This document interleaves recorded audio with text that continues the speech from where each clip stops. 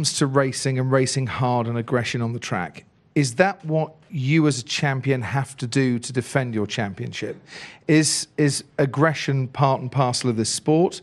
And your tactics on track, are they justified even when the stewards say you've gone over the rules a little bit or against the rules a little bit? I think it's just you win some, you lose some. That's how it is in racing in general. And yeah, I like to win. I don't like to lose. I think not many people like to lose. And I think, yeah, I always just try to maximize the result. And like I said, some you win, some you lose.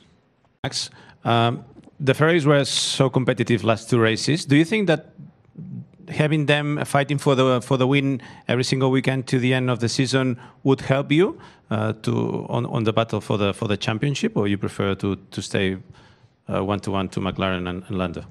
I mean, naturally, I would prefer to win by 30 seconds, but that's not possible at the moment. But it's like Oscar said, you know, it can be positive or negative for you when there are more teams fighting. So sometimes, yeah, the point swing can be bigger, but I think for the sport, of course, in general, it's better. So you're going to be more competitive over one lap in qualifying than you are the race again. Is that your expectation? Well, this has been a little bit the case for most of the season lately.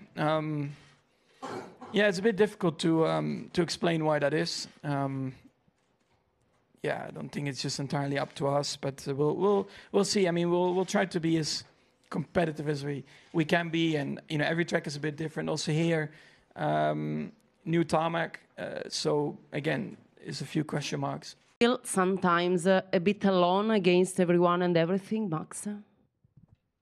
No, I don't feel alone at all. I have good friends and family, so I'm good. And on track? I don't feel alone at all. Also, a lot of good people.